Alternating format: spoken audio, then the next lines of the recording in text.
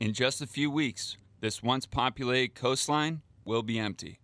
The bass this time of year are hungry, and the unpredictable nature of the fall often produces strong storm winds, pushing the bait fish close to shore.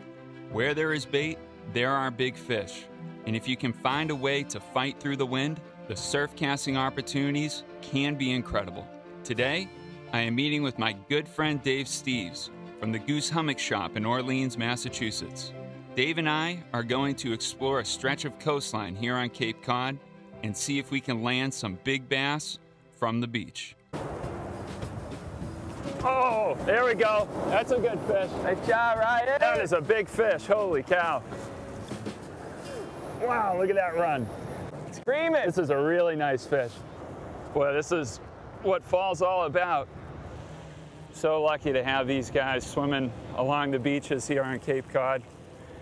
Do not take this for granted, that's for sure. Dave alerted me to birds working above the crashing waves further up the beach. We decided to investigate. Ryan, I just looked over my shoulder like this and I'm like, wow, that's a huge group of birds real tight to the beach in the surf. So that looks to me like there's a lot of bait and hopefully some fish under them. Yeah, so one thing to always keep an eye out for when you're fishing the beach or out on the boat is birds, because they often lead the way to bass and bluefish. They're picking up the scraps that those bass and blues are pushing to the surface. Yeah. And these guys are right in the white water.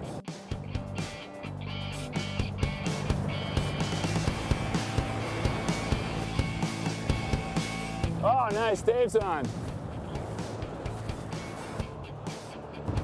Haven't seen him yet. Oh, that's There a he bass. Saw his tail come up.